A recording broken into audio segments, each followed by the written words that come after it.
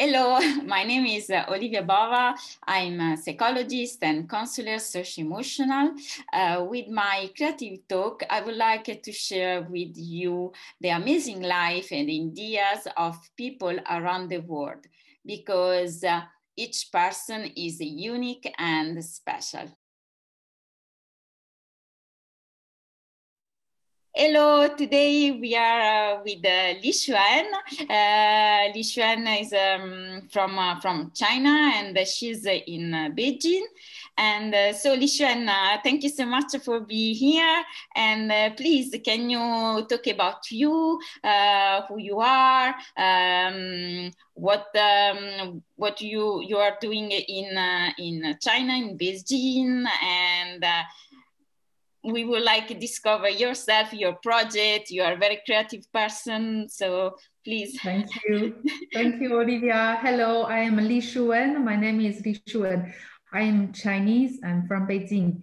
And I'm an architect. I'm 41 years old. It's not a secret, I can say it. I am doing a creative job, yes, architecture design, and I'm doing also interior and the landscape and urban design sometimes. So I have my own studio named ENTRE Architecture. It's French name because it's a French name, and because I have French studying background, and I have a mixed culture, Chinese French culture family because my husband is French. Okay. So make the whole my life from university to now, and it's quite mixed culture. So I'm used to work in a multicultural environment. Studying in multicultural language and environment. So that's my career. And I have a second role and second career, which is I'm also working in education field. I am not an educator, but I am one of the founder of Montessori kindergarten in China, in Beijing, which is the first French-Chinese bilingual Montessori kindergarten. Still now, the only one, I think. And is it the only one in Beijing? Yes, it's the only one Montessori bilingual. I mean, French, Chinese, we have another one. We are two in Beijing, but Montessori, we are the only one. The only one. Okay. The first one and the only one. And this year is the 8th year of our school. I'm very proud of my both job. I mean, how you can manage your time with the too busy job, because architect is very busy, and also manage school is a lot of work too. So yeah, I think it's the motivation make yourself. It's not. It is busy. I suppose. I imagine it's very busy, but I don't feel like tired about my busy life because. First, the design is my passion, so I like the design. I like to feel. I mean, when I submit a project, when I finish construction, when I see the building, I'm so excited. I'm so proud of myself, and so it's just about passion. So when you are motivated about something and you don't feel it's tired, you can work until late, but you don't feel like you have to. I'm not doing something that I have to do. I'm doing something because I want to do. The school is completely random decision because first we decided to have kids, and so I'm also, I have another job. It's being mother. I have 2 daughters, and these 2 daughters make me, 7, 8 years ago, my husband and I were looking for a school adapted to our this kind of multicultural families, and which is very difficult to find a school we can be satisfied. So we just think, why not? We do it by ourselves. I don't know if it's because I am an architect and maybe the problem solving is coming from the natural part, like, oh, we don't have it, let's do it, let's create one, right? Because right, we always design from the paper and then we build it, and the school must be the same. But I have to say I was wrong, and the school is not the same. But the beginning, the random decision was really made by our need, and by I'm not afraid about it, because I really want to do. I want to do it for my daughter, so it's for ourselves first. And then I met also two. Now is one of my best friends as well. So my two other partners at that. So we were three to create this school. And from the moment we decided to do it together, so Julie, Nathalie, and I, we are three girls. From the moment we make the decision until we open the school, it took only 4.5 months, which is incredibly fast. Incredibly fast. Yeah, usually. Incredibly fast. First, it's not a campus like 10 classes. It's only one class. Yeah, but you need to find the right place, because I don't know how it's work in China, but I know in Europe, especially in French, it's very difficult to find the place, because there are a lot of rules. So, but that's why we chose the traditional courtyard, because traditional courtyard is in the city center. First, it's very well located, and then it's very safe. It's one floor, it's houses and traditional Chinese houses, and with one small courtyard. So it's perfect. La Maison, sorry, it's French. It's children's house, right? We always say children's house as Montessori concept. And that's the house for children. So I'm architect, and I just made everything adapted to children from the safety point of view. And one of my partners, Julie, was also Montessori educator. So she is taking care of the education part. Natalie, which is social emotional coach, very experienced, and 10 years living in China. So she has a lot of networking as well. So we were just a perfect team to make the kickoff of this beautiful project for ourselves, for our communities, and for our friends. At the beginning, it was very simple. We didn't think about how to earn money, how to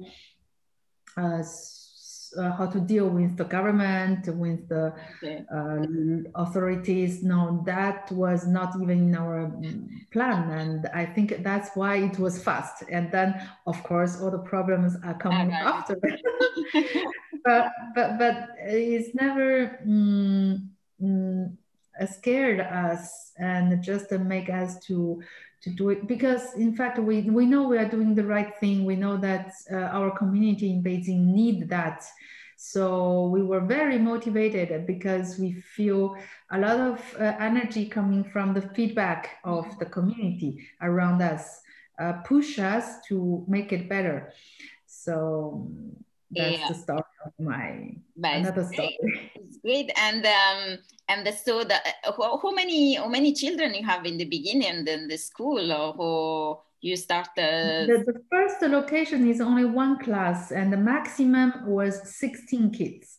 But at the beginning, when we opened the school, it's only 6 children, including mine and Natalie, my partner's one. So actually we have only 4 kids, which is not ourselves. So we have 4 kids, and then we took the whole year to fill the place. So at the end of the first year, we were 16. It was very difficult. We have to do a lot of work on the weekend, do some open houses, explain who we are, and make the parents trust our environment, because we are really thinking only about the children, not always the families and the parents. So we are pushing our concept and our ideas. It's an ideal school at that moment, even more ideal than today, I would say, because we were just making for ourselves, and that's it. And that's the very beginning. And now we moved because it was too small. We moved to a new location. Now we have 4 classes, and we have a capacity maybe 90 students maximum, but we have only 65 today. Well, it's good. It's very, and the project is become more grow. You want to grow, and because now is a kindergarten. Do you think, or do you dream, or maybe you also have maybe elementary and I don't know, middle school? Yeah. Elementary will not be for my own kids because they are just already too big. But of course, my director, Tristan's kids are thinking also about how to, our school is a community school. It's not really, international titled school. It's not that kind of school. So we are working for ourselves first. We are looking for opportunities to extend the capacity to 6 to 12, of course. We have another friend, Alicia, in front of our school, also doing that. From you know her, right? From 6 to 12. But a lot of things to do still. So yeah, I would like, if I meet the right person, if I feel something makes sense to me and to my surroundings, I think I will help and make the team and make the dreams, our dreams, comes true. It's great. It's a very question. Why Montessori?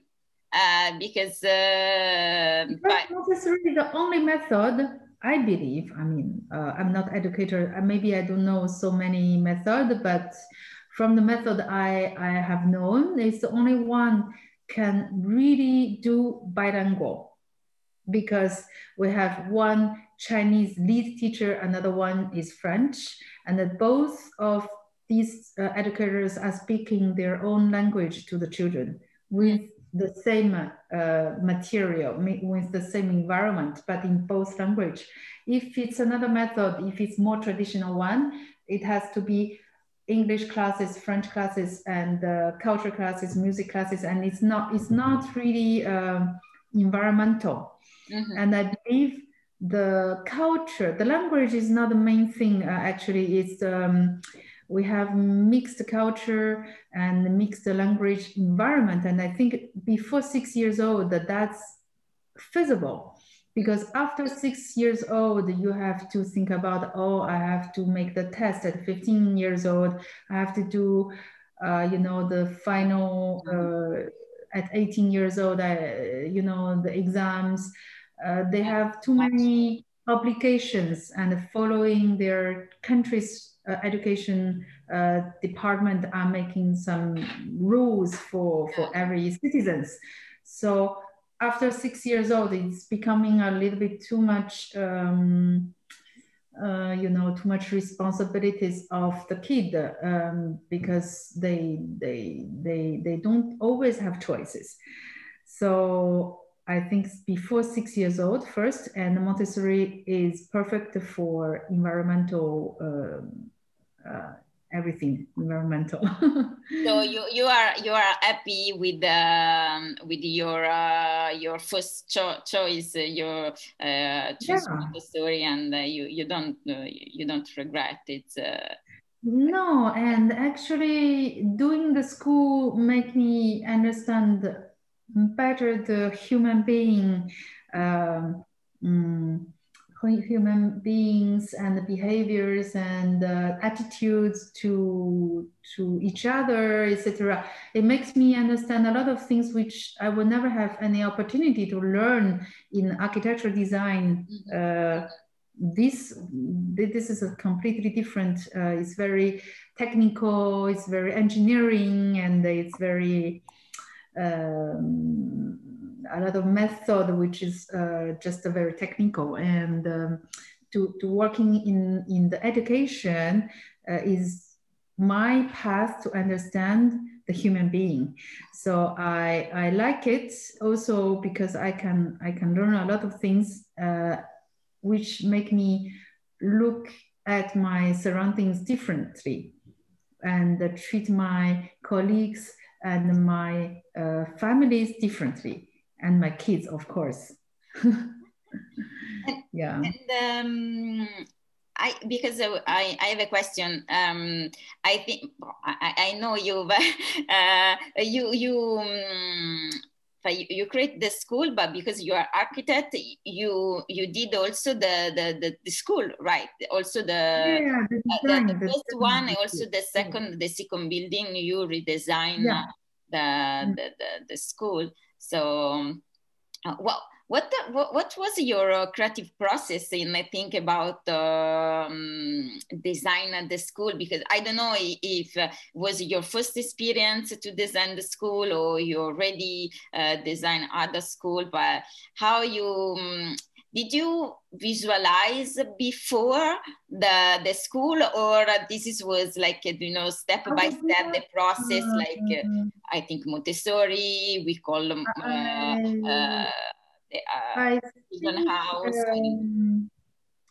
I think to be being an architect make me to I have my own method to start a design. And I think school or not school, Montessori or not Montessori, this is not my first question. The first one is that I have a location and I have to visit it. I have to see what's the site, and to understand the condition of the site from not only the spatial condition, and also the technical part, and the orientation, the lightings, and the outdoor spaces, accessibilities, etc. And then I will talk to the user. The user for the school is ourselves. It's not ourselves, it's our teachers, actually. So I talk to the teachers. But for another project, and just anyone, and I will just talk to the client, which is the client. There are two kinds of clients. There are client to invest, so they pay for the space. The other client is the users. I think that both are very important, because the users will just explain, I need that, I need to do this, and I will start my day from the morning to the night using in this way. And we architects have to understand perfectly what they need. Yeah. And of course you have another side, which is the guy paying the project. Sometimes it's the users themselves, sometimes it's an investor. So investors, they need benefits. That's completely understandable. So you need to control the budget. You need to, to analyze all these elements and the interest of everyone, and put them together. And you will understand what's the best solution.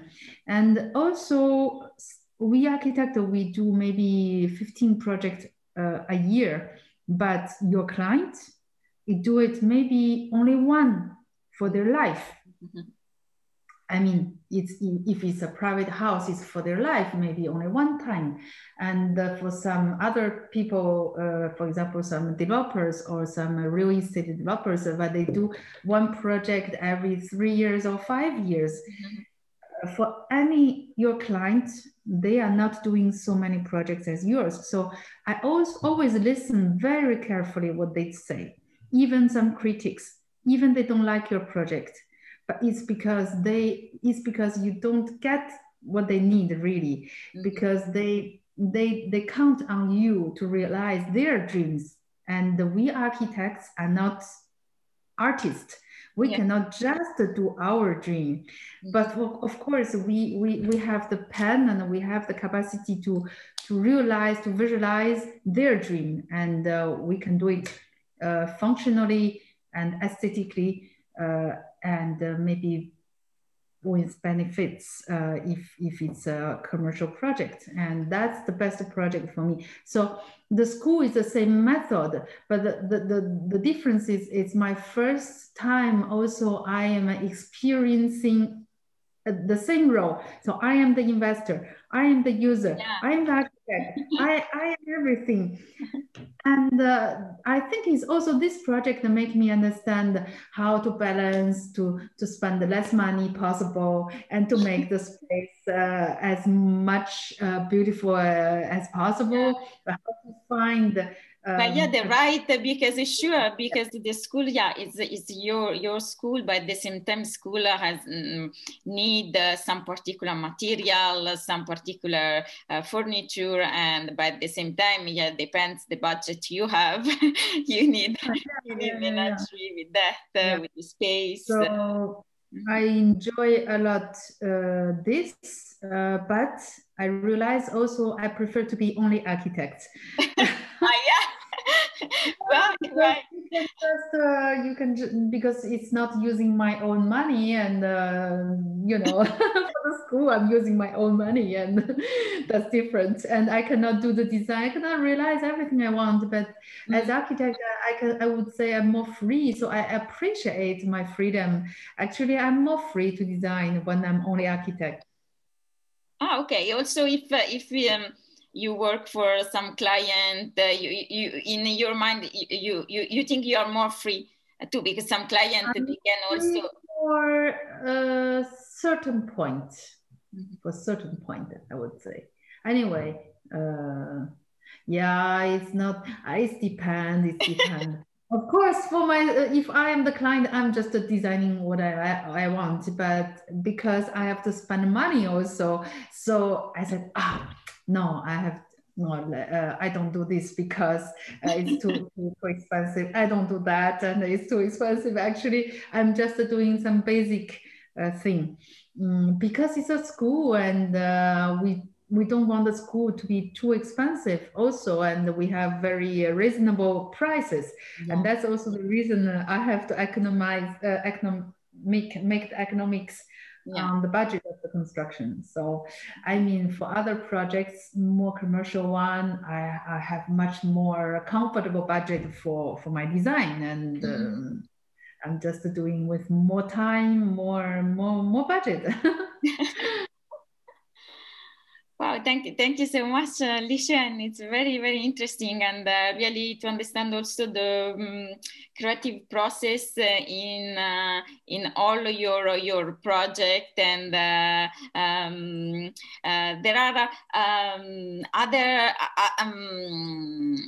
there are other projects in your mind, or because you are a multitasker? So much in advance in all my life. I think I never really planify in advance my decisions, my important decisions. For example, when I decided to go to France, when I decided to marry, when I decided to have kids, and it's never a real decision, and it's never decided, okay, in 2 years I will do that. It's never happened to me. So, but I every year, over every 2 years, I feel something exciting me so much, and I will do it. I don't know what can be my adventure this year. I don't know. With the COVID, with the virus, the coronavirus make me dream a little bit less, because we don't even travel. So I don't know. But yeah, I am a very random person. I'm not really planifying my dream, but when it's coming, it's coming, and I just follow my self motivation first, I think. Do you think would you like to have maybe another La Maison Montessori in another country? Because this is La Maison in Paris. You know why? You know why? It's since a lot of years, since years, my friends asking me, Chinese friends actually, because they are Chinese communities living in Paris, and there are a lot. There are a lot. Okay. They are having kids, and they say, your school is so much fitting to our community in Paris, and why you don't open one in France, in Paris? And I would love, but I'm not living in Paris now. And but if we can find some opportunities, and especially locations, because in Paris so much regulations, it's one of my reason I decided to come back to China in 2007, because I felt in Paris, at least as a foreigner, maybe as French is different, as foreigner in Paris, it's very limited, because too much regulation and too much code. I don't know how to say social code. It's not a regulation maybe, but it's the thing has to be in this way, not in another way. Otherwise, they will look at you in a strange way. So but Paris missing me a lot. I remember when it was in 2001, I think, when I went to Paris, and because I'm a designer, so France, Paris, for me, it's so beautiful city. And I remember as students, and you can visit the museums free, and there's so many museums. I was just, I mean, the 5-6 years I passed in Paris was so fast, because I feel like I didn't even you didn't even finish visiting Paris or something like that. Yeah, I miss France actually. And I think also the creativity is coming from the confliction sometimes. So when you have different environment, and we have different culture, and when you have a gap between two things, when you have the conflict between two things, and sometimes the creativity is coming from that. So yeah, right. Yeah, you're right. Yeah, right. Yeah, because it's the difference can help to find solution. And yeah, because the only way to solve the problem is to be creative. And if you fix to your idea, and you don't want to look around, or you don't want to try other solutions, and you just don't go forward. Sometimes. Thank you so much, Lishuwen. It was great, and the next time I would like visit the school. I know the school, but I would like the people can see the beautiful school and the environment, all the material, really if they can feel by the school. I would love to show you online or offline in any way. I'm so proud of our school. Yeah. Thank you so much. And I would like, I don't know if you have some word for finish this interview for the people they maybe help, or maybe some people they are interested in maybe what you are doing, or the way you're thinking. So I don't know, like the beautiful life you have, a lot energy, a lot. Life is the life. Everybody is in French is c'est la vie, and we all know is not only pink color. I mean that in any position in any stage. I mean any stage in your life, young childhood or young people or middle age or old. I think every stage our life is full of possibilities, and full of surprises, and what I try to do is not to compare or look back to what I have done, and I just try to be relaxed to myself and and to be open. I think enjoy the moment is the most important, and just to follow what you feel, really feel inside of yourself. It's also what you really want is also something sometimes difficult to feel, but I think it's what I'm trying to do. Yeah. Okay, thank you so much, Lishuwen. Thank you. Thank you, Olivia. See you soon. Yeah, see you soon.